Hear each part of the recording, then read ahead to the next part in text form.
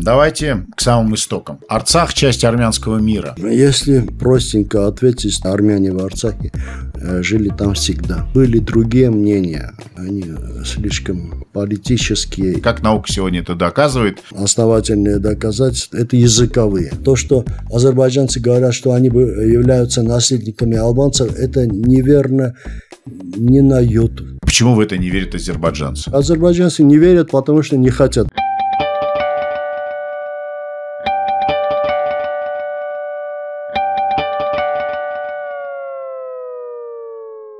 Ну что, я думаю, что самое время начать наш сегодняшний Глумов, который был давно запланирован, но жизнь, как говорится, внесла свои поправки. Сегодня у меня в гостях Алексан Акопян, доктор исторических наук, историк, бывший депутат парламента, человек, который руководил областью Кожатахской, человек, который стоял у истоков карабахского движения, и человек, с которым мы сегодня будем говорить об истоках армянства, если можно так говорить, в Арцахе, в этой части армянского мира. Понятно, что очень тяжело сегодня об этом говорить, потому что вот мы сейчас с вами говорим, и мы не знаем, есть физический Арцах или нет. Господин Акопян, первый вопрос скорее философский. Потери территории с точки зрения историка, человека, который занимается историей, так же важны, как человеческие потери? Или человеческая жизнь превыше всего? Во-первых, здравствуйте, уважаемая аудитория. На этот вопрос можно ответить на эмоциональном уровне, но лучше всего ответить, конечно, на философском уровне.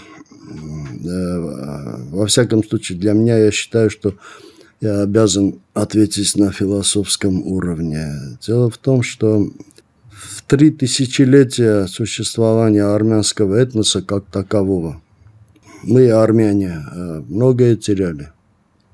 Ну, и своих героев теряли, и территории теряли, но все равно оставались этносом, оставались народом, оставались носителем великой культуры.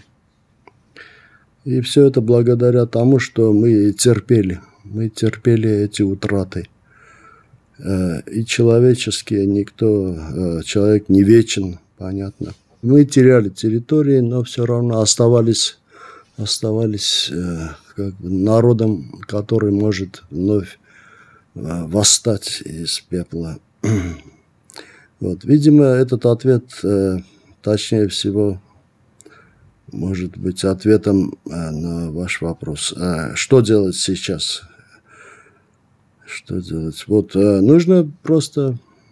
Терпеть? Да, нужно терпеть. Нужно терпеть, как терпели наши деды, прадеды и так далее, когда теряли. А это бывало, к сожалению, видимо, много десятков раз. Если не сотен. Да. Хорошо, давайте к самым истокам. Арцах – часть армянского мира. Какие доказательства есть у науки, что Арцах – это часть армянского мира? Какие доказательства о том, что в Арцахе жили армяне, и как долго они там живут?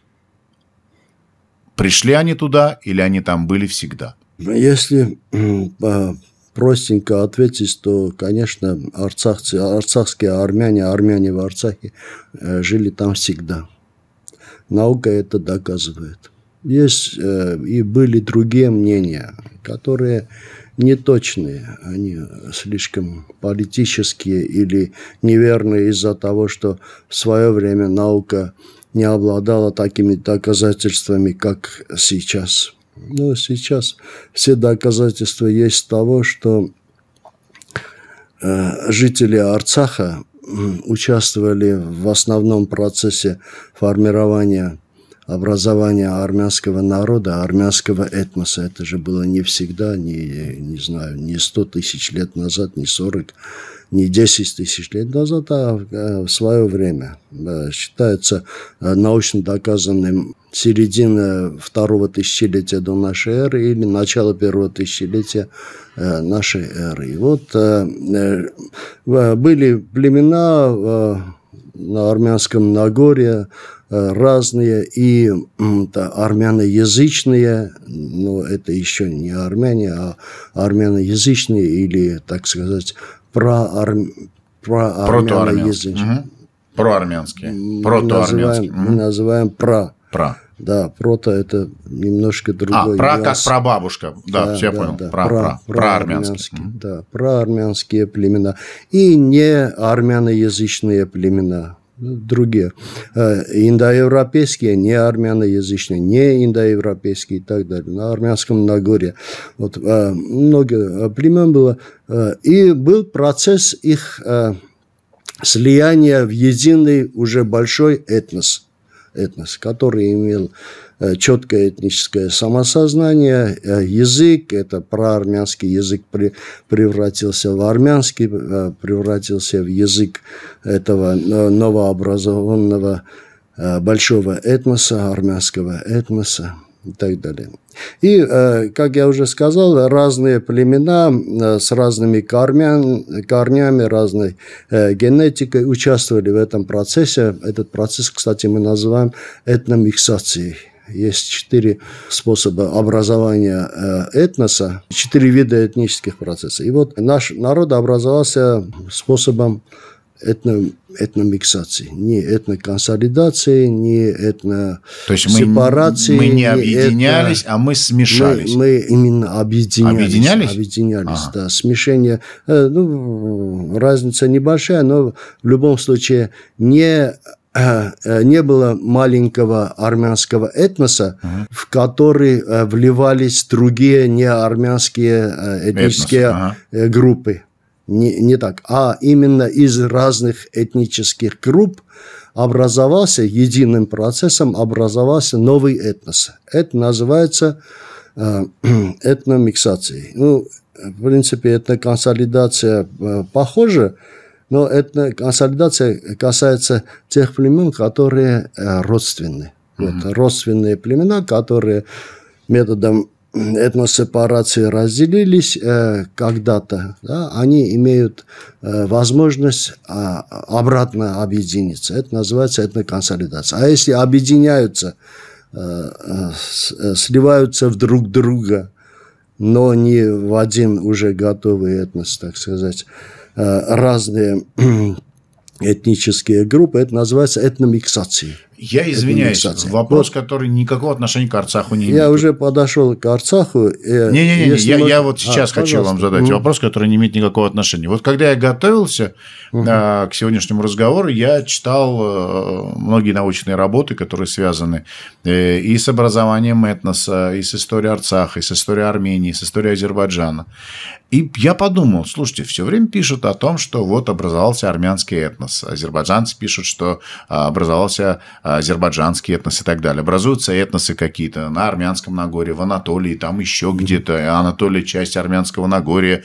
Те говорят, что нет, не часть. А сегодня в мире происходит образование новых этносов. Например, на территории Соединенных Штатов Америки. Вот афроамериканцы, потомки ирландцев, немцев, армян, мексиканцев, пуэрториканцев – это тоже вот то, что происходило 3000 лет назад на Армянском Нагорье. Мы можем сказать, что сейчас, например, в Северной Америке происходят аналогичные процессы?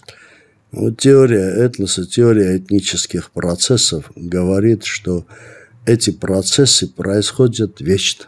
Непрерывно. Непрерывно происходят этнические процессы. Но они либо завершаются образованием новых этносов, либо не завершаются. Но они идут, они происходят. Вот. А образование этноса – это в какой-то мере феноменальный момент. Да, это феномен. То есть, а вот образовался. Как там в физике, допустим, как понимают, очень трудно, в принципе, понимать движение. Да? Объект находится в состоянии покоя, месте, и в то же время находится не в другом месте. Код Шрёдингера. Да, это движение, то есть феноменальный процесс. Вот феноменальный процесс образования нового этноса. Этнические процессы идут, и сепарации, То есть из этноса могут отделяться отдельные группы и образуются новые этносы. Допустим, то есть все, допустим, германские народы так образовались, славянские народы, балтийские народы. То есть методом этносепарации. То есть кто от нас, от свое время? Можно так прямо сказать, что многие наши специалисты, к сожалению, плохо знают теорию этнических процессов и знают только этносепарацию и этнодисперсию. То есть в маленький этнос вливаются другие этнические образования. Вот, к сожалению, наши специалисты знали, во всяком случае, в течение последних десятилетий, даже последних веков, когда уже научный подход полностью образовался, знали только вот эти два процесса. То есть этносепарацию, из одного этноса могут образоваться два и более этносов, и этнодисперсию, когда в один небольшой этнос вливаются другие этнические группы. Если пример привести, допустим, вот турки, османские турки образовались именно методом этнодисперсии. Азербайджанцы образовались методом этномиксации, как и армяне. Правда, эта этномиксация произошла в последние 2 века. Начиная с 19 века, когда Россия пришла на Кавказ и отделила Кавказ и Восточный Кавказ от другого мусульманского мира. Вот часть мусульман, которые остались к северу от Аракса, у них произошел процесс этномиксации. То есть это были и тюркоязычные племена, и кавказоязычные, и индоевропейские, допустим, курды и так далее, часть персов. Другая часть стала называться татами. Часть талышев вливалась в этот новый этнос методом этнодисперсии. Но были группы, которые просто образовали новый народ, новый этнос на основе мусульманства, на основе религии. Объединял их ислам. Да, несмотря на язык. И общим языком стал тюркский, азербайджанский, который впоследствии назвали азербайджанским. Царская администрация очень способствовала тому, чтобы этот новый мусульманский этнос образовался, то есть и образование шло не на основе персидской культурно-языковой базе, а на тюркской. И очень многие интеллигенция, которая, в принципе, была персоязычной, во всяком случае, письменно персоязычной, так сказать, они все говорили на турецком, на тюркском.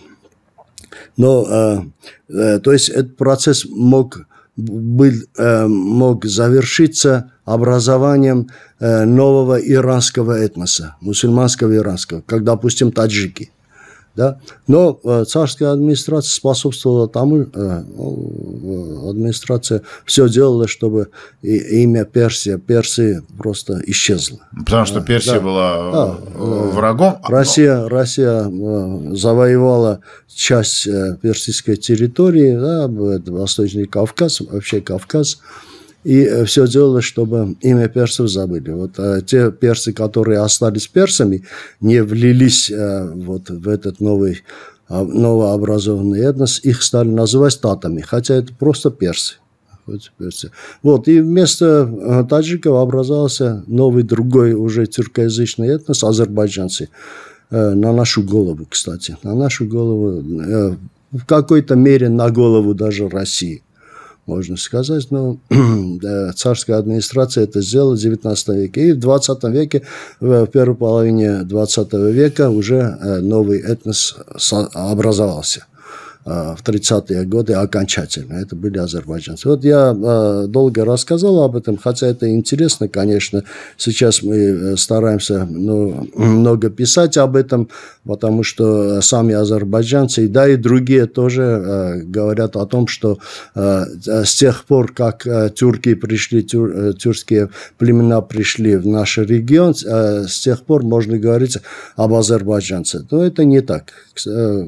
Понятно, что азербайджанцы говорят еще о намного более раннем времени, там мары, медяне, и так, загрозцы, албанцы, вот.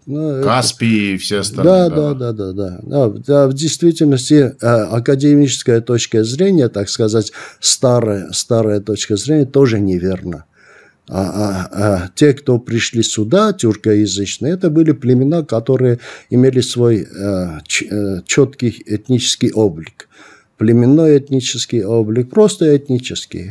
Вполне они могли развиться в какой-то отдельный тюркский небольшой этнос, как, допустим, туркоманы в Ираке, там, в Турции чуть-чуть, или другие небольшие тюркоязычные племена, допустим, ногайцы, кто там еще есть, вот небольшие, да, вот те племена вполне могли, и шел как раз такой процесс, или же они вливались в персидский общий этнос, большой мусульманский персидский этнос. Но в XIX веке все это остановилось, и процесс пошел в другую сторону. Да.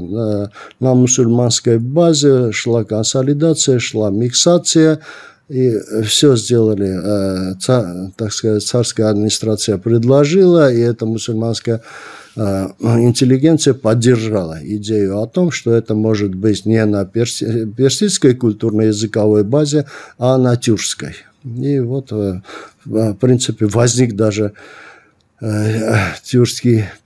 письменный тюркский восточно-кавказский, так сказать, который отличается от османского, тюркского, других тюркских и так далее. Вот это азербайджанцы. А османский тюркский этнос образовался методом этнодисперсии. То есть образовался в позднем Средневековье такой этнос, тюркский этнос, куда вливались отдельные группы мусульманские, не мусульманские, в принципе, перешедшие в мусульманство, отдельные небольшие группы.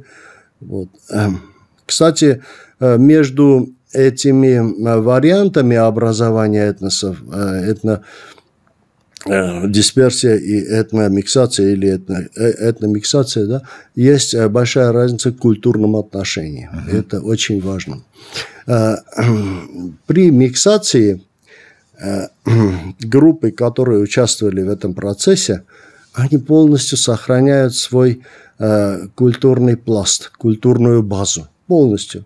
Просто в одно прекрасное утро встают и вместо одного этнического самосознания предлагают другой. Феноменальный такой процесс. Не надо бояться слова феноменальный, феномен. Просто вот такое изменение, да, в один. Вся культурная база остается. Только самосознание меняется, этноним меняется, они уже по-другому себя называют, и язык меняется. То есть для них этническим языком уже становится общий, да. Сначала какой пример? Самый лучший армянский пример. Вот, в Армении, вот в Армянском Нагорье, во всех регионах эти культурные особенности существуют до сих пор. То есть разница укладов, и вот это все, кроме языка и самосознания. Ага. Вот. У азербайджанцев, кстати, то же самое. И кавказский пласт сохранил свои культурные. У османов ничего подобного. как, допустим, армяне, становясь, ну, кем, допустим, русскими, да, сначала теряют всю свою культурно-языковую базу, они перестают, говорить, не знают, да, но еще сохраняют самосознание и этноним. Допустим, там в России кто-нибудь, да, армянин говорит, я армянин, но у него ничего армянского уже нет. И тогда он становится, следующее поколение становится русским. Ничего, значит, культурного он не приносит в русскую культуру. Да? Это дисперсия. То же самое у османов. А при миксации все остается. То есть при этнодисперсии народы просто растворяются в одном большом котле, в котором есть какие-то приправы сильные в качестве языка, обычаев, религии, может быть. А при значит, смешении, наоборот, культурные пласты остаются, но все говорят на одном языке. И имеют общее самосознание, общий этноним. Даже не религию, потому все что у нас говорят, есть мы армяне. амшенские армяне, которые, например, мусульмане, но при этом они... Амшенские, западные, не знаю, арцахские, сирийские. Сасунские и прочие. Да, у них... Это культурная база, ванские, допустим, да, у которых база бионийская, уральская, так сказать. Уральская неверно, бионийская, лучше сказать. Да. Вот они, и все эти региональные группы одного этноса сохраняют свои... И сейчас можно уже приблизиться к Арцаху. Нет, секунду, Дело в том, что в Арцахе жили именно то есть население было проармяноязычным, индоевропейскими проармяноязычным. В отличие от населения, допустим, Ванской области, да, Аспуракана, в отличие от западноармянских провинций, Великая Армения, Большая Армения, Барцерхай, Высокая Армения. Высокая Армения, да, и Цопка, и Софены, где жили до образования армянского народа индоевропеязычные население, но не про армян, так сказать. В других местах, допустим, в Моксе, в провинции Мокс, жили мушки, так сказать, которые пришли сюда из Балкан в XII веке до нашей эры. Во втором тысячелетии. На мушков еще грузины претендуют? Эти претензии отчасти верны, потому что часть мушков поселилась на севере армянского Нагорья. И, как говорит Страбон, географ и историк первого века нашей эры, эти моксы, мушки, месхи, да, разделились на три части. Одна вошла в Армению, он говорит в Армению, другая в Егер, западную Грузию, да, и третья часть в Грузию. Иверию. Иберия, да. Да, так что грузины на 1/3 правы. Чуть-чуть, да. Мушки это фригийские племена. Это балканские индоевропеязычные племена. Хорошо. Так, и что с арцахским? Значит, арцахский проармянский. Всю центральную часть армянского Нагорья до образования, до этого миксационного процесса, значит, центральные части, северные части Гугарк, ближе к Иверии, и восточные части, северо-восточные части Сюник, Арцах и Утик, все эти регионы были заселены проармяноязычными индоевропейскими племенами, которые образовались путем этносепарации от того, как раз индоевропейской общности, из которой, начиная с 5-4 тысячелетия до нашей эры, уходили большие части в сторону Европы, Северной Европы, Западной, Юго-Западной Европы. Скандинавские племена, все эти германские племена, славянские, балтийские, латинские, латиноязычные, долатиноязычные, там балканские, греческие племена, и на восток, на юго-восток до Индии, индийские племена, проиндийские племена, да, проиранские племена, да. И вот последний большой отток считается, что происходил в первой части, в первой половине второго тысячелетия до нашей эры, в начале второго тысячелетия до нашей эры, когда ушли греки, балканцы и ирано-индийцы. Когда они ушли из Армянского Нагорья, то, что осталось, вот это проармяноязычная общность. То есть, в действительности, просто индоевропейская общность, которая имеет корни, вот, начиная с 5-го тысячелетия и ранее, как только образовались языки, да, уже даже можно говорить о 6-7 тысячелетиях, вот когда образовались языки, индоевропейская общность уже образовалась от других настратических языковых образований, там, семитских, соседних семитских, кавказских, кто там еще есть, хуро-бионийских,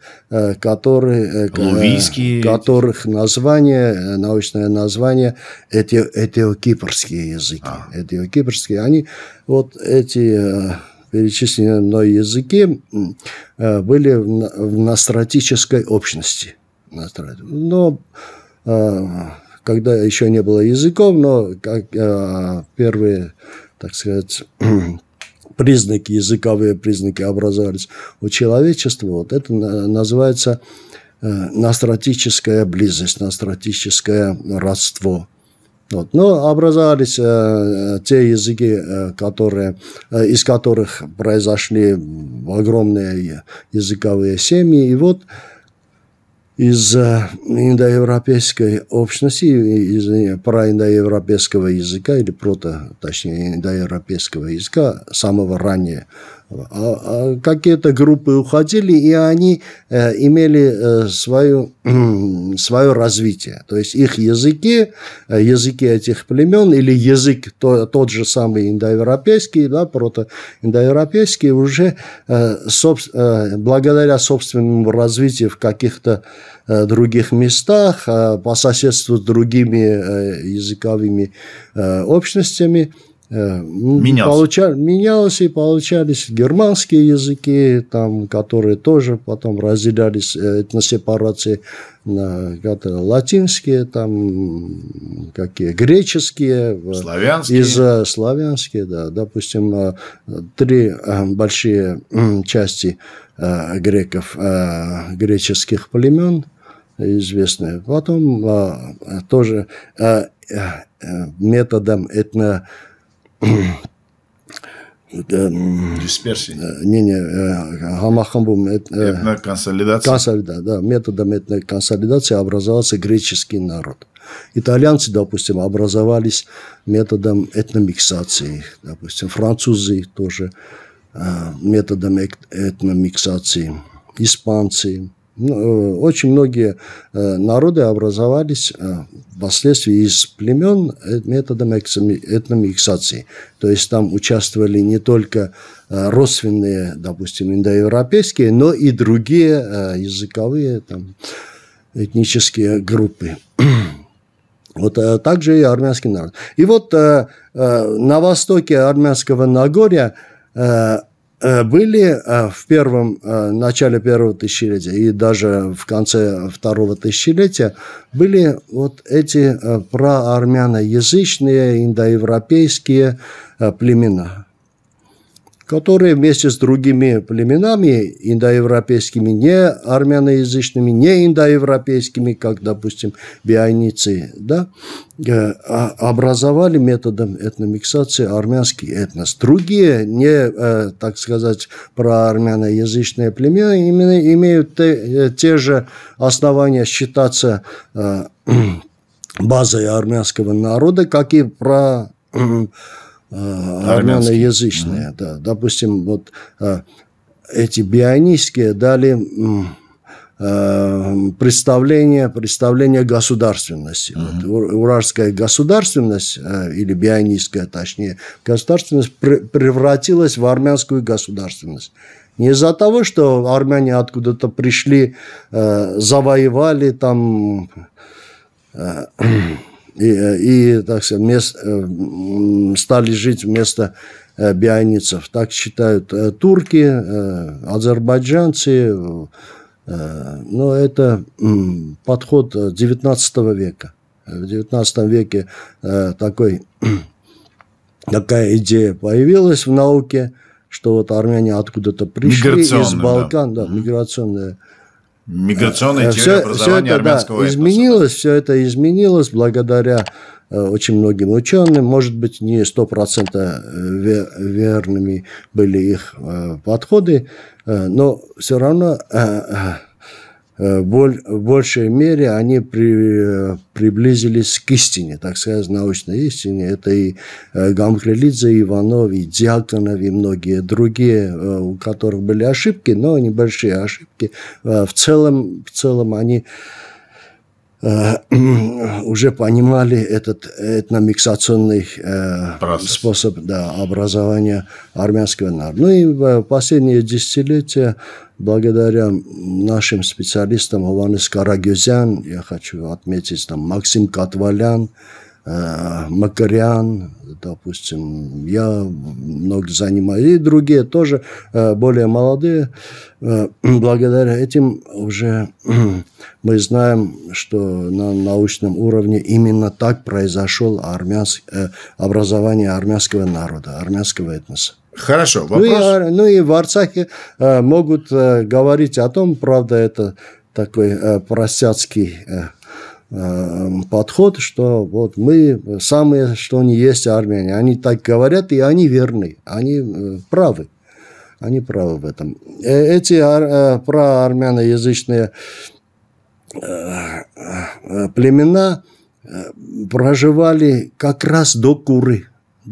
И то, что уральскому государству удалось, биайнийскому государству удалось дойти в своих завоеваниях именно до реки Куры, это не только из-за того, что эти районы не смогли ее перейти. Да, видимо, здесь играла роль и близость, этническая близость тех племен, которые проживали и в Центральной Армении, в частности, в Араратской долине, в провинции Айрарат, а южные части этой провинции вместе с ранним биайнийским племенным образованием, благодаря союзу, создало это государство Урарту. То государство, которому удалось завоевать все армянское Нагорье, благодаря чему именно в этом государстве произошел процесс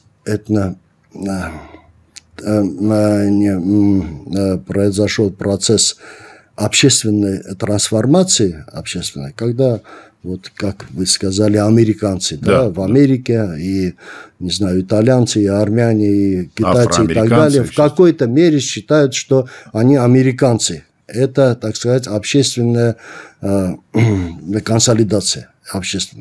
Но эта общественная консолидация имеет возможность в каких-то условиях превратиться в этническую консолидацию, точнее, этническую миксацию. То есть образовывается новый этнос. В Америке этого не произошло, в Советском Союзе этого не произошло, хотя многие старались там сделать такой новый этнос. Homo Советикус, да. Не получилось и так далее. Но в других случаях получается. Для образования армянского народа очень большую роль, как ни странно, сыграло то, что с юга Ассирия,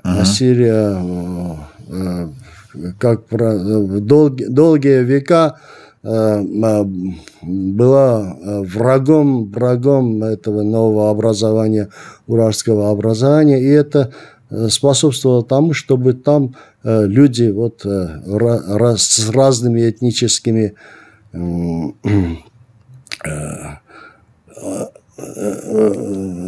самосознаниями.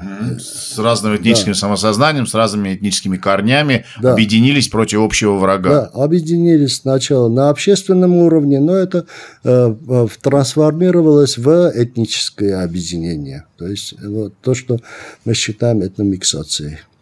Скажите, пожалуйста, а вопрос дилетанта и вопрос, который там, человека, который, может быть, со стороны. А какие ваши доказательства? Как это может доказывать? Как это доказывается? Как наука сегодня это доказывает? И почему в это не верят азербайджанцы, например? Азербайджанцы не верят, потому что не хотят верить, как и многие другие. Там турецкие ученые, часть европейских ученых никак не воспринимает этот новый подход к образованию армянского и повторяют часто научные идеи XIX века, начала XX века, которые уже являются старыми. Конечно, играет роль и то, что Турция, и Азербайджан тоже, в принципе, как и на политическом уровне, так и на научном уровне, мягко говоря, способствует тому, чтобы новые идеи не вошли в головы европейских ученых. Какие опыты? Доказательства. Да, доказательства, самые известные доказательства, такие основательные доказательства, это языковые. В уральских текстах, в клинописных текстах упоминается очень много топонимов. По всему армянскому Нагорью, в том числе и название местности. Топоним – это название арцахские, местности. утихские топонимы, сюникские топонимы и так далее. И анализ этих топонимов привел Ованеса Карагюзяна, одного из самых таких известных и глубоких армянских языковедов и специалистов по клинописи. Просто он показал, что семантика этих топонимов армянская, проармянская. То есть есть топонимы, которые просто на армянском можно объяснить, или на проармянском. То есть там есть какие-то разницы, но все равно они объясняются. Эти разницы тоже объясняются. И число этих топонимов десятки. Десятки этих топонимов, которые имеют семантику на проармянском языке.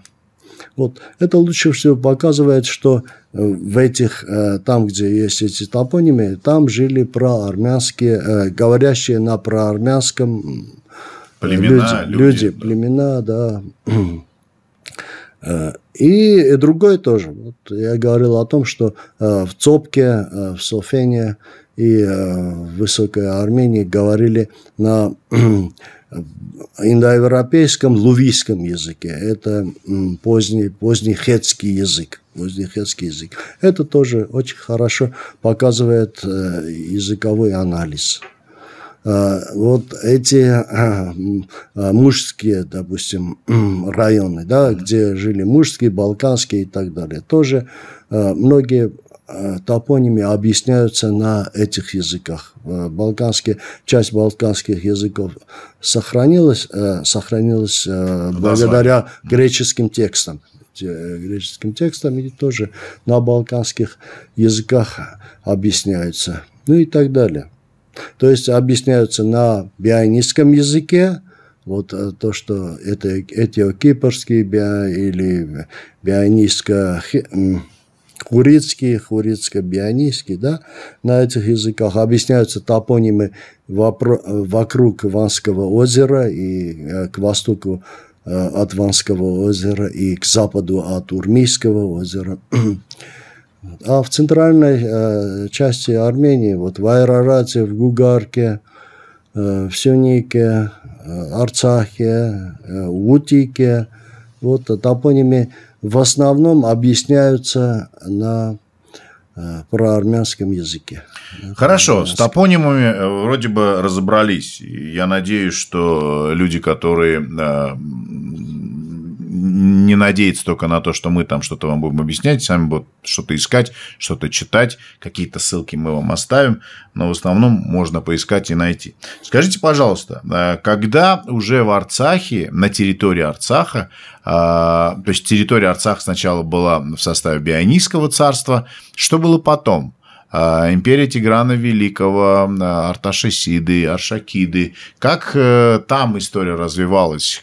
Нас наши слушатели и аудитория из Азербайджана часто упрекают в том, что мы не можем назвать ни одного царя в Арцахе, не можем назвать ни одного строителя, не можем показать крепостей, монастырей. Ну, эти люди просто слепы, чего-то там не видят. Но, и тем не менее, вот мы специально пригласили ученого для того, чтобы он нам все это рассказал. Мы не будем отвечать азербайджанским ученым, потому что, как я сказал, они просто не хотят видеть то, что наука показывает. Что касается арцахской части Армении, то, как я уже сказал, Бионийское царство пришло на берега Куры в 8 веке до нашей эры. И уже в следующем веке превратилось в армянское государство. То есть образовался армянский этнос, и это можно сказать, что и уральское государство, и армянское государство. Разницы нет. Говорить о том, что до этого было армянское государство, немножко неверно, потому что еще не было армянского общего этноса. Были зачатки, но единого этноса еще не было. Да? Но образовался армянский этнос, то есть и цари, кстати, приняли эту веру маздаизма, Ахура Мазда и так далее. Да. Зороастризм, да, приняли во второй половине VII века до нашей эры. Вот эти же самые бионийские уже армянские цари, можно сказать, приняли новую веру. Из-за этого изменились их имена, потому что новая вера приносит новые имена. Да, новый систему, новую систему да, имен и других подходов и так далее. К сожалению, зороастризм не принимает письменность. Вот. Мы были 1000 лет примерно зороастрийцами Армении и до принятия христианства. А зороастризм считает, что нельзя писать. Все это должно быть на устном уровне. Устный уровень – это как бы жизненный уровень. А если что-нибудь пишешь, то как бы убиваешь. Мысль убиваешь. Да. И вот этот наш бог Тир, да, которого многие считают богом, божеством письменности. Он в действительности являлся божеством, который уносил людей в тот мир. Потому что писал. Их именно писал. То есть, как только он писал имя, человек тут же из живого превращался в мертвого. Или наоборот. То есть, он умирал, поэтому можно было его имя писать. Именно поэтому не сохранились письменные источники на армянском языке, но благодаря источникам на других языках, на многих других языках, и семитских, и индоевропейских, греческом, латинском и так далее, мы очень хорошо знаем историю уже превратившегося в армянское государство, вот древняя армянская государственность. Вскоре эта государственность получила название Ервандитского царства. Потом из Ервандитского царства возникло Арташидское армянское царство. В первом веке нашей эры Аршакунийское армянское царство. И историю мы очень хорошо знаем. И в том числе знаем границы армянских царств. И знаем, что на северо-востоке границей всегда была река Кура. Очень, с очень небольшими, там, мизерными, минимальными исключениями. Допустим, если очень хорошо так вникнуть, то можно найти какие-то исключения, когда какое-то другое государство, которое завоевало Армению, что-то отделяло от него, и это касалось в том числе и прикуринских провинций. Но это были лишь несколько лет, допустим, 2 раза, во всяком случае, историки знают эти периоды. Это было по нескольку лет.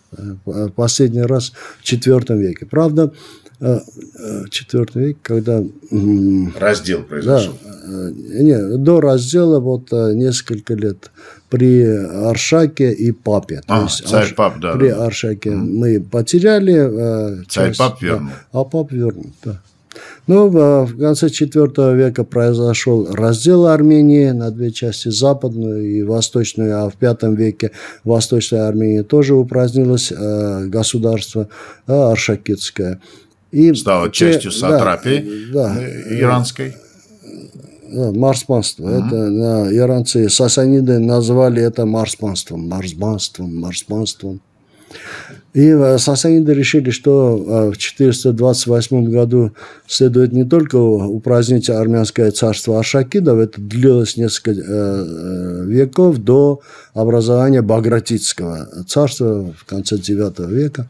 Но сасаниды решили, что еще нужно отделить какие-то приграничные части и присоединить эти части соседним марсманствам, чтобы марсманства были примерно равны в территориальном и экономическом отношении. Из-за этого северная провинция Гугарк присоединилась к Иверии, Вирку, Грузии, Картли, и образовалось большое иверийское марсманство, а Арцах-Утик присоединили к албанскому марсманству с центром к северу от Куры, в, собственно, Албании, в Капалаке, в столице, собственно, Албании. Правда, там происходили изменения через несколько десятилетий и так далее. Это тоже очень интересно, об этом можно говорить. Но в 428 произошло присоединение Утика и Арцаха и Утика к Албании, к албанскому марсманству. После этого сасаниды поняли, что чтобы как-то административно лучше управлять этим албанским марсманством, где были 2 основные части. Армянская с большой политической, культурной и так далее базой, да, общественных отношений даже. И албанской, где еще существовали племена, албанские племена. По Страбону в I веке до нашей эры их было 26. Сколько их осталось? Но они остались очень долго. И наука показывает, что в Албании не произошло процесса консолидации или миксации этих албанских племен. То есть вплоть до IX века, когда их часть, только христианская часть на Западе образовала новый этнос, большой этнос удинов. Собственно, албанского этноса так и не было. А кто такие вообще албанцы? И откуда они появились там? Ну, албанцы – это кавказская этническая общность. Этническая общность. Они не стали единым этносом, но там, собственно, Албании, к северу от Куры, образовалась так называемая метаэтническая общность. Образовалась. Мы это называем метаэтническая общность. То есть там были какие-то связи, инфосвязи, мы это называем, но это еще не было единым самосознанием.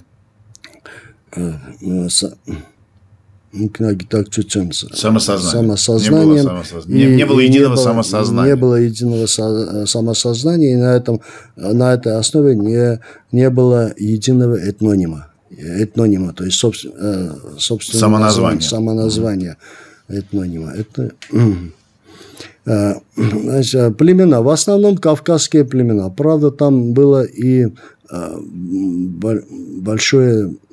относительно большое иранское население. На берегу Каспийского моря, в восточной части, собственно, Албании. Это скифские племена? Да, скифские сарматы, и другие. аланы. Сарматы, аланы, потом маскуты, массагеты, да. Они туда-сюда ходили, из Северного Кавказа, кочевали, и часть оставалась. И во время существования Албании как государства оно возникло, образовалось слиянием, ну, не слиянием, а просто образовалось из этих 26 племен со собственными 26 царьками. В первом веке, в начале первого века до нашей эры. Да. Образовалось албанское государство, которое просуществовало без таких больших перерывов, во всяком случае больших перерывов, до самого начала VI века. 7 веков. Да, считалось, что до V века, но последние исследования показали, что нет. Вачаган Благочестивый, его считают третьим, но он второй. Вачаган II Благочестивый, албанский царь, который принял христианство. Христианство принял Вачаган I в начале IV века вместе с Тардатом III. То есть Тардат III его крестил. Да. Ну, а Григорий Просветитель? Его крестил Григорий Просветитель. С легкой руки Тардата. Именно так. То есть я говорил о том, что Вачаган II до 523 года, когда Кавад, сасанидский царь, Кавад I упразднил Иверийское царство, восточно-грузинское царство Картли. Это известно благодаря византийским источникам, но последние исследования показали, что есть источники, два типа источников, которые доводят царство Вачагана, последнего албанского царя, именно до этого времени, 523 года. Даже сохранилась монета, которая именно это и показывает. То есть монеты Кавада без упоминания албанского царя начинаются 524 года. До этого, значит, были отдельные. Интересные, да. Скажите, пожалуйста, по христианству можно сказать. То есть до христианства нужно говорить о том, что албанское царство к северу от Куры и до Дербентского прохода. До Аланских ворот. Аланские ворота находятся к северу от Грузии, Картли, а к северу от Албании находятся Дербентские ворота. Это между Каспийским морем и хребтом Дербентского. Да.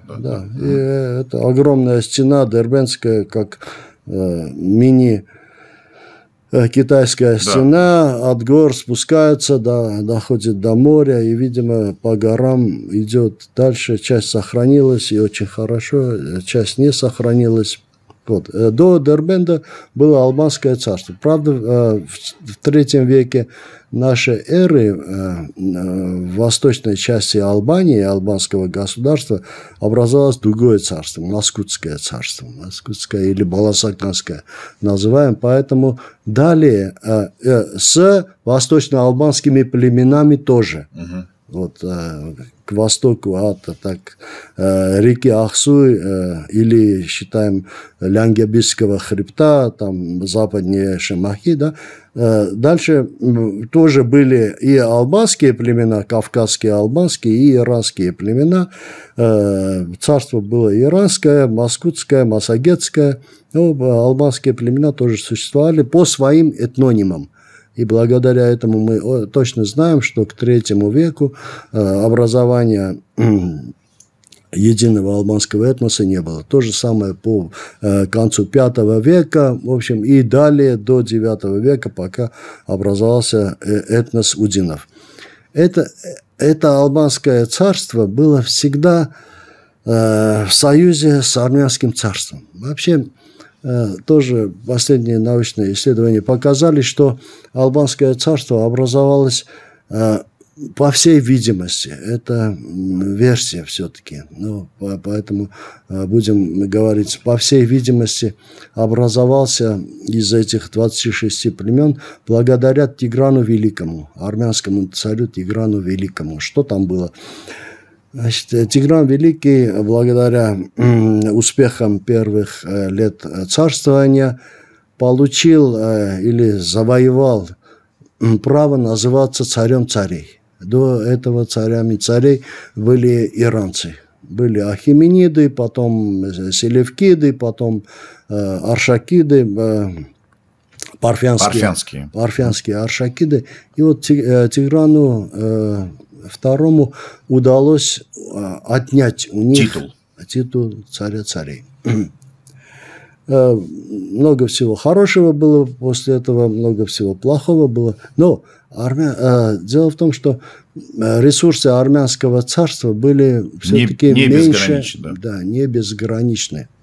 Поэтому иранские цари могли себе позволить защищать кавказскую линию, пограничную линию от северокавказских кочевников, которые были воинственны, которые заходили на юг от Кавказа, грабили и так далее, и так далее. И все иранские великие государства имели обязанность. Кстати, Римская империя помогала им в этом, даже деньги давала, чтобы они крепко охраняли эти кавказские проходы, чтобы не давать кочевникам заходить на юг. Вот. Ну, значит, иранские цари могли себе позволить просто благодаря своим ресурсам организовать оборону этих защиту кавказской линии без других каких-то движений организационных.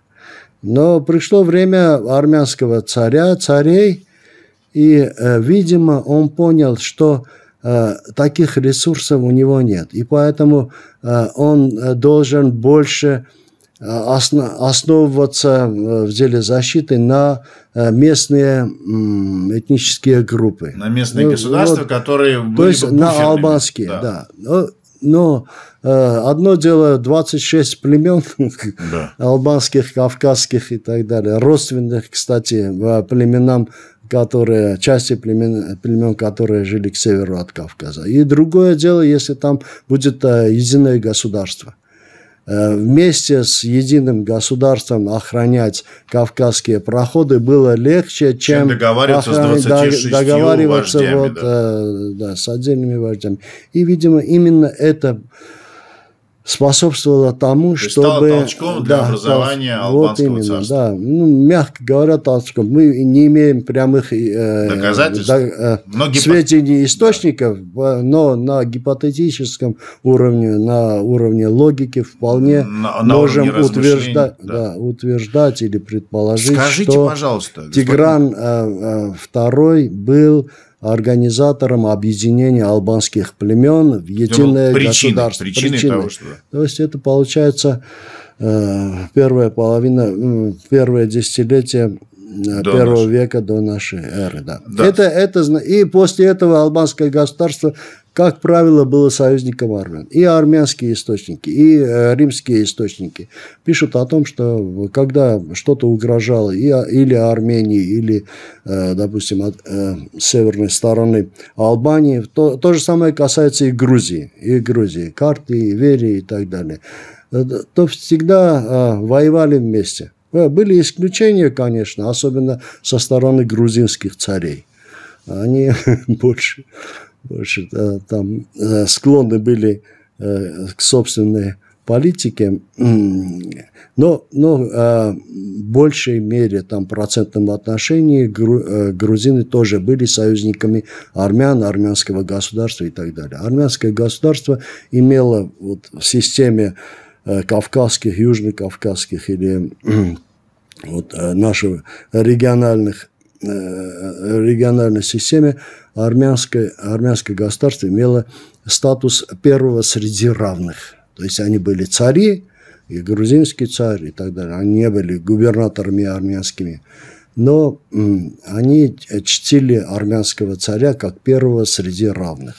Так вот только мы говорим, подход. Или грузины тоже так говорят? Нет, так говорит наука, начиная с тех пор, как наука интерпретирует сведения источника. То есть европейская наука, допустим, со времен Возрождения то же самое утверждает. Господин Акопян, у меня есть такой вопрос. Вот откуда вот эти вот непонятные разногласия в терминологии? Албания, Агванг, Алунг и Албания, которая возникла как отдельное государство, которое никакого отношения к Кавказской Албании не имеет. Что это за Албания и откуда вот этот вот парадокс возник? Да, честно говоря, вот что касается семантики термина Албания, албанцы, по-гречески албан, албаной, Албании в латинских источниках, в армянских источниках агуан, в грузинских источниках ранее, это то же самое. Там даже есть ранее греческие источники, где это же часть еще до образования албанского государства, называется Алла Роды. Роды – это река, а Алла, видимо, связана с Албанией. Может быть, с Аллой, да. Многие считают, что это связано с аланами, то есть аланы – это ираны, арийцы, ари, Алла. Но сейчас нужно сказать, что окончательной семантики этого термина нет. Ясно, что эти термины, и греческие термины, из которого произошел латинский, и армянский термин, и грузинский термин, и иранский термин, потому что иранцы называли араном, это то же самое. Да. Аран, алуан, ле, там чередуются. Но окончательной семантики, я считаю, что еще нет. А то государство Албания какое отношение имеет к этим албанцам? Или не имеет вообще? Да, не имеет никакого отношения. То название происходит от латинского albus, который означает белый. Да? Белый, тут белый, это... Говорят, что еще на этих балканских языках есть близкий термин, который означает высокий, то есть высокий, горный, да. Альпы, допустим, Альпы тоже, от этого, хотя, может быть, от термина белый, от горного, да. Но это раньше, допустим, в 19 веке, даже в 18 веке считали, что близость есть. Да. родство какое-то есть. Но наука 20 века показывает, что никакого родства. Теперь давайте поговорим про... Но я хотел бы продолжить о союзе Армении с Албанией и Грузией. Да, это касается и принятия христианства тоже. И, во всех больших начинаниях армянские цари делали эту операцию, сейчас называют программу, вместе с грузинами и албанцами. С албанскими царями, с албанскими духовными владыками тех времен. И это касается, допустим, вот если привести пример создания алфавитов. После создания армянского алфавита через несколько лет тем же самым маштоцам и той же группой Маштоц, Корюн и прочие, армянской элиты была создана вместе с грузинами, там, коллегами из Грузии и коллегами из Албании, были созданы грузинский алфавит и албанский алфавит. Которые визуально очень похожи. Да, естественно, потому что это часть одной программы. Там ученые сидели, великий ученый Маштоц, Месроп Маштоц и другие его коллеги, может быть, видимо, молодые коллеги и так далее. И по научным методам тех времен на основании огромной информации по алфавитам был создан армянский алфавит, а потом через несколько лет грузинский и албанский алфавит. Для создания албанского алфавита, видимо, опоздали с программой, и албанцы отправили своего ученого Беньямина даже к Маштоцу на территорию империи. Маштоц там делал очень важные вещи, программные вещи, и за ним побежал Беньямин, видимо, сказав, что учитель для грузин успели создать, а для нас нет, хотя был договор. Да, что и нам тоже будет алфавит. Да. И там, как пишет наш историк Корюн, Маштоц создал для албанцев тоже этот алфавит. Потом тот самый Корюн, который занимался жизнеописанием Маштоца. Да. Потом вернулся, поехал в Албанию, даже 2 раза поехал в Албанию, и в Грузию, и в Албанию. И утвердил там. Видимо, Беньямин вернулся, стал перед какими-то трудностями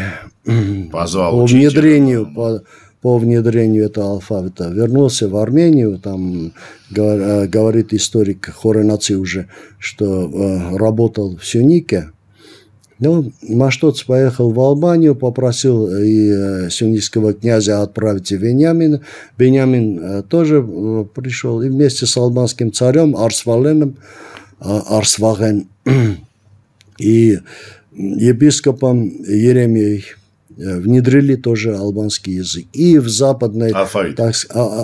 Алфавит, письменный язык. И в западной части, то есть в, собственно, албанском царстве, и в восточной части, в сторону Каспийского моря, где было это Баласаканское царство и другие царства горских племен, горских албанских других племен. И туда тоже внедрили. Специально историк пишет о том, что из Капаалка, столицы. Да, Маштоц уехал еще и в Баласакан. И там тоже с тамошним епископом там делали какие-то вещи. Вот. Это по языку. Очень близко было и программа внедрения христианства. Только это было на век раньше. На век раньше, именно на век раньше. Вот.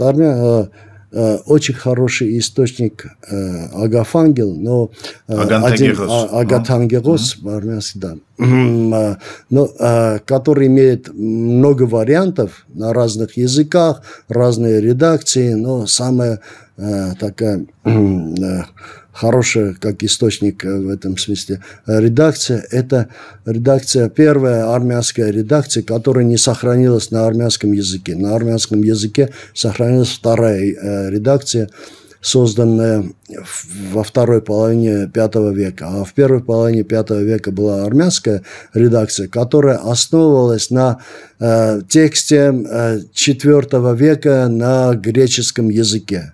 Это так называемая книга Григория. Это жизнеописание Григория Просветителя. Да.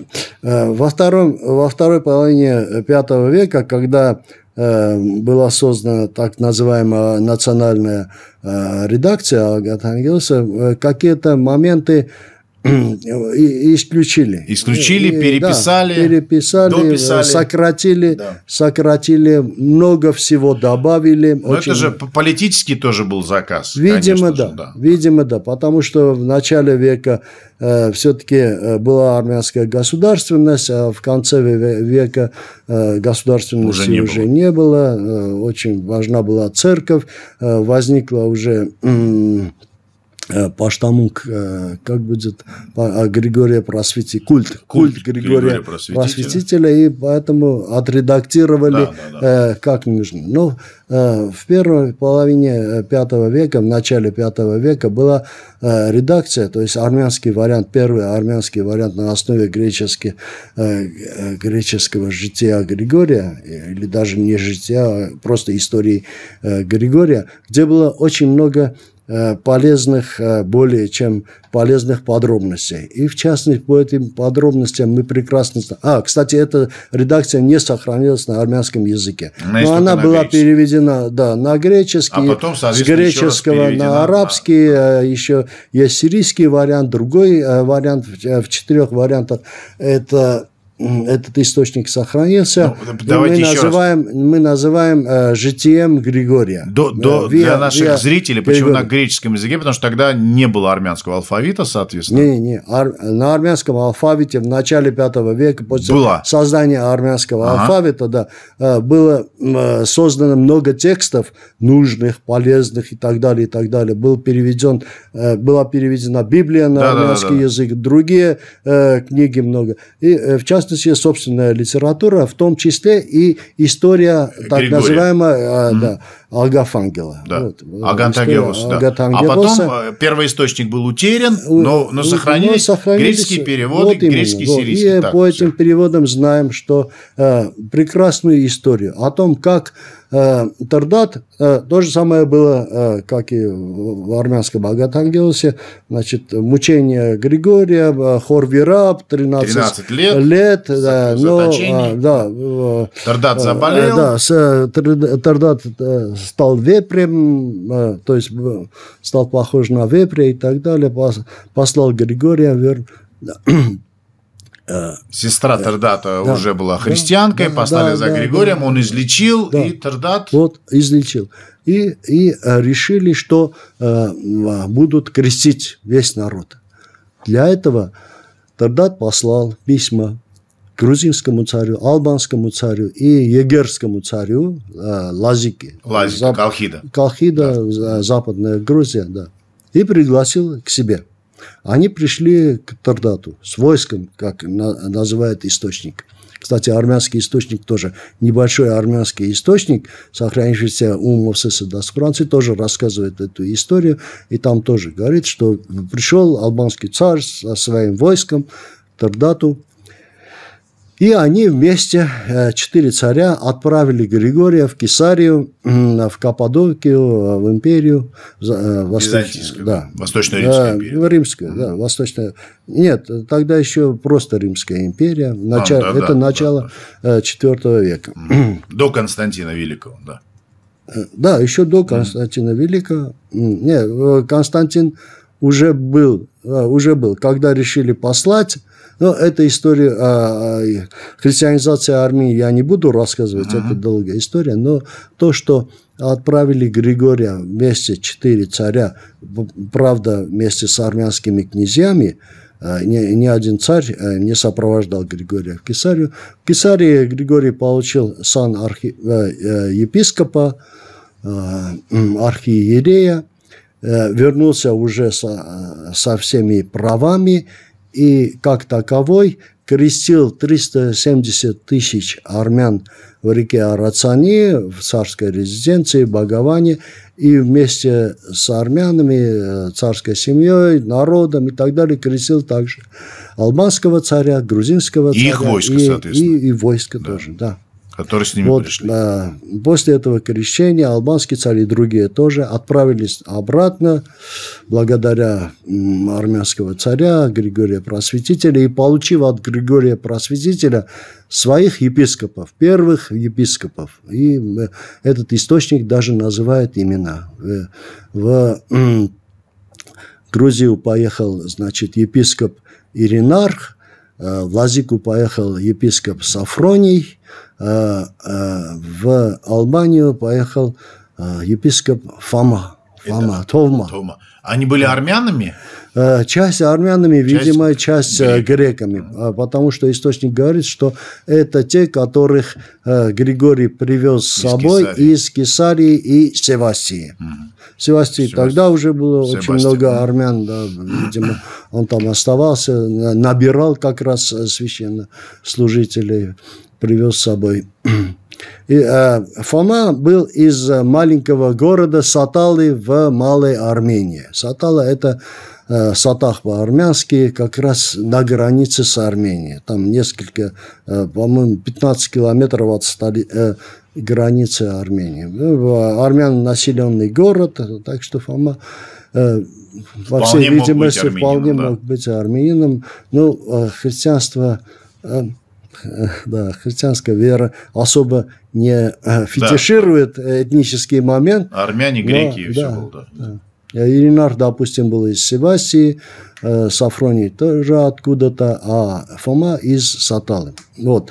И фактически вместе с армянами, но через пару лет после выхода Григория из Хорвирапа, а мы считаем, что с выходом из Хорвирапа мы именно считаем время крещения. То есть мы даже знаем 301, 311 какой-то год, не будем там вникать в подробности.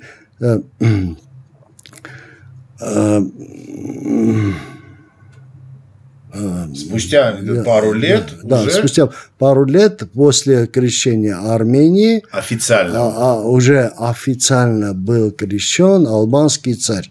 То есть тогда-то, допустим, Григорий крестил 2 раза. Считается, что он вышел из Хорвирапа, крестил. Да. Мы даже знаем день выхода из Хорвирапа, это 24 июня. И вот мы историки, да, для себя празднуем. Это день, когда наша церковь празднует выход Григория из темницы. Да. Сейчас это туда-сюда ходит, этот праздник, но на самом деле это фиксированная дата. Но тогда в IV веке не было этих самых кочующих. Скажите, пожалуйста, а когда же потом... Так что дата 24-го. А через пару лет, уже в 15-м году, в конце весны, то есть, получается, по одним замером через пару лет, я считаю, что это нужно считать с 311-го, но если считать с 301 года, как официально считается на государственном уровне, на церковном уровне, да, то получается больше. Скажите, пожалуйста, 10 и более лет. Потом во всяком случае, мы знаем, это точно 15-й год и конец весны. Потому что в 2014 году, в сентябре месяце, был собор в Кесарии, где рукоположили Григория Просветителя, и он долго возвращался. Прошла зима, и в царской летней резиденции, то есть, видимо, ближе к лету, если... Конец весны, да. Уже царь уже со своей семьей переехал в летнюю резиденцию, и там все и произошло. Дальше тоже есть небольшие моменты, но всегда можно говорить о том, что союзничество между Арменией и Албанией было. И Албания была верна Армении, ну, так сказать, больше, чем Грузия. больше, чем Картли. Хотя, в принципе, первое среди равных и для Грузии было. В начале VII века Грузия перешла к халкидонитству, да, православию. А Албания нет. То есть был нажим на Албанию, даже какие-то действия по уходу от так называемой армянской эры. Но, от монофизитства, да. Мы сейчас говорим от миофизитства, потому что монофизитство ересь, а миофизитство это то, что мы считаем апостольской верой армян. Вот. И Албания осталась верной. Албания осталась верной. И после этого, правда, Грузия вернулась к албанской церкви в течение 10 лет, когда Иран вместе с Арменией сумели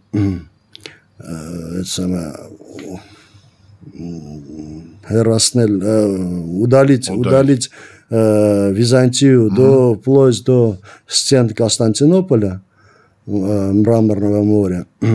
Армения, то есть восточная часть, западная часть Армении присоединились, там, и иранцы, то есть сасаниды, царь Хосров, царь Хосров Апрвез вместе с армянской элитой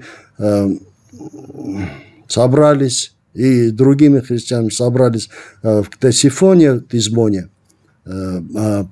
Произошел так называемый Персидский собор, это 616 или 618 год, другие считают 615 год. Было много хорошего на этом соборе, в частности, был указ, что христиане должны следить только армянской вере.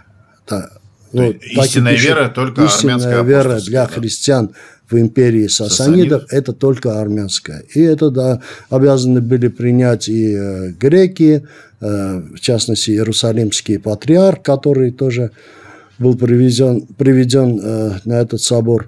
И грузины тоже. И больше 10 лет до победы императора Ираклия Грузия следовала, опять вернулась фактически. В 7 году ушла от армянской веры Грузия, в 16-18 вернулась, и в 27-28 году обратно в православие. Да. Но, кстати, хотя Ираклий победил, но он не упразднил института армянского князя, который был создан на этом соборе. Из-за этого две части Армении уже оставались соединенными. И восточная, и западная. Да, и восточная. Второй раздел Армении в 591 году длился только до 10 года, 610 года, не говоря уже о времени собора, потому что до этого византийские приняли объединенную Армению. И армянский князь, ставший потом князем князей на всей Армении, Ишханац-Ишхан, был на этом посту царский титул несколько веков. Не царский, это был титул для местного самоуправления. То есть был вассал, царь-вассал. Да. Была администрация, сначала иранская, потом... Налоги собирал сам, имел армию, но имел обязательства перед своим И это было очень серьезным институтом самоуправления, который превратился в IX веке, в конце IX века, в институт царский. Уже багратиды. Уже, багратиды получили корону от арабов, добро от византийцев, и уже правили... До XI века, да. До XI века правили как царь. Почему сегодня... Это очень... потому что занимаюсь мелочами, связанными с этим собором, что там было. Там было очень много интересного. В частности, там для этого собора был написан текст армянского ашхарацуйца, армянской географии VII века. И наша делегация взяла этот текст и показывала на этом соборе царю царей и другим, которые решали судьбу, что делать с теми территориями, которые были завоеваны от империи. И настаивали армяне на основе, благодаря ашхарацуйцу, настаивали на том, что вот Армения такая, границы такие. Там было написано даже, прямо написано о том, что сейчас Чей Арцах вне Армении, но они армянские, они были в Армении. Гугарк то же самое, Каспиана то же самое. По южным границам были такие важные уточнения. Армению приняли к Ктесифонском соборе как таковую, но Арцах и Утик не вернули Армении. Остался за пределами в албанском марсманстве, и на христианское население этого марсманства распространялась власть другого института самоуправления, албанского князя. То же самое было и с грузинским князем. Вот. Из института албанского князя в IX веке, в самом конце, после создания Багратинского царства, возник институт албанского царя. Институт албанского царства. И интересно, что албанским царем тогда был тоже армянин, армянский Багратид, Хамам Аревельци, восточный, благочестивый, Амам, который еще и стихи писал. Правил он в Шаки, к северу от Куры. Шаки-Нухи – это известный город сейчас в Азербайджане. И специалисты называют это царство вторым албанским царством. И благодаря этому царству, и благодаря, видимо, программе Амама Багратуни и, может быть, его деда Иованеса Багратуни, и стараниями, там, способствованиями получилось образование вот единого этноса удинов. Ну, удины тоже возникли к северу от Куры, это было чисто армянское. Восточная часть албанских племен приняла мусульманство, а остались племенные такие группы на западе. И как раз у них произошла эта консолидация, можно даже сказать консолидация, потому что все имели албанские корни. Иудинский язык стал языком этого объединенного этноса. Потом была трудная судьба удинов в XVIII веке, когда царь Петр обманул и армян, и удинов, и грузин, и не повел войска на юг от Дербента. Оказался, и царская Россия заключила Константинопольский пакт и разделила Закавказье с Османской империей. И тогда очень много армян тогда из Арцаха, Сюника, других мест, которые восставали, воевали, в том числе и с османцами, вынуждены были уйти на Северный Кавказ, уйти на Каспийские берега, которые были оставлены России. А с удинами произошла еще худшая вещь, потому что они просто для того, чтобы прожить физически, вынуждены были принять мусульманство. И 90% удин, 54 села приняли мусульманство в 20-х годах, 20-30-х годах XVIII века. И остались только 4 села. Потом еще 2 села приняли мусульманство, и остались только 2 села, и до 20 века дошли только эти 2 села удинов. Ниж и Удин христиан, да, удин христиан. Правда, 90% удинов в XVIII веке приняло мусульманство суннитского толка. Не шииты, а сунниты. Не шииты, а сунниты, потому что были под властью османов. И благодаря этому стали лезгинами. Они не стали азербайджанцами, то есть тюрками. И вот в регионе Шаки, Нухи, рядом очень много лезгинов. И это лезгины, бывшие удины. Лезгины на юге Дагестана и рядом на северо-востоке Азербайджана, это вот лезгины, которые имеют корни в албанском племени леги. Леги, гелы.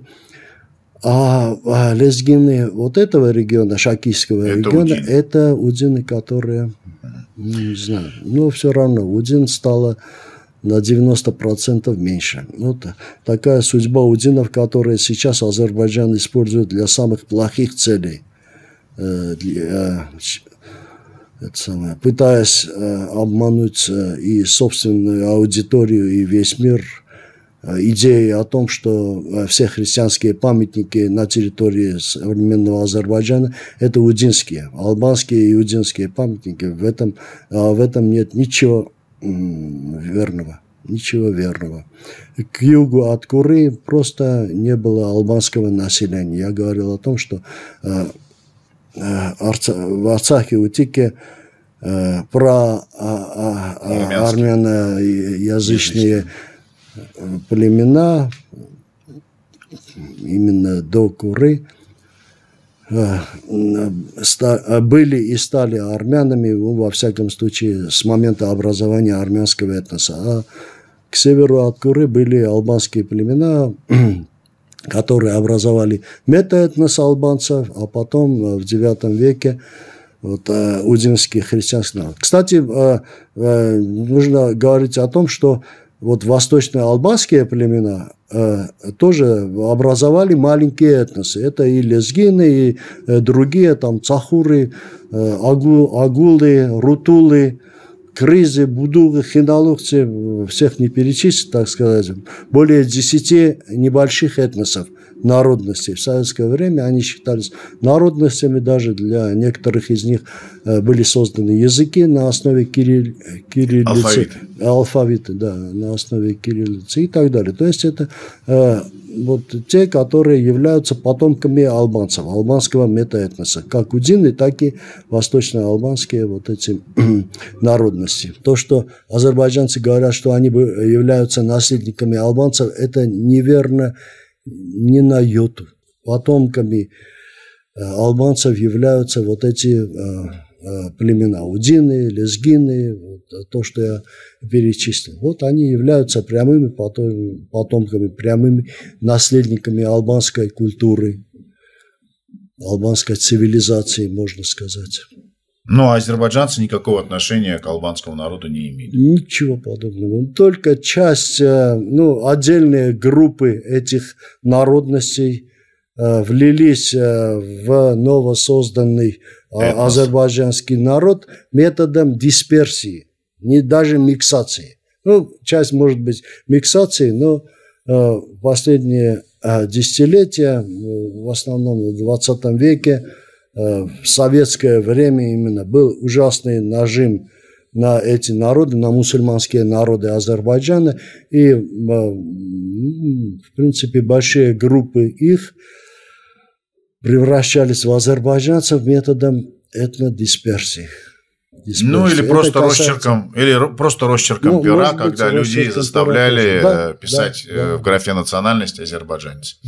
Что ж, вот такой разговор получился. Я думаю, что это разговор с продолжением. Большое спасибо вам, господин Акопян, за ту информацию. Я надеюсь, что все то, что вы рассказали, зритель переварит и сам начнет что-то искать, что-то читать, что-то для себя открывать. И, в общем-то, цель всех этих разговоров, всех этих интервью не только в том, чтобы дать вам какую-то конкретную информацию, а в том, чтобы заставить вас думать, размышлять, анализировать и принимать какие-то важные для себя и не только для себя решения.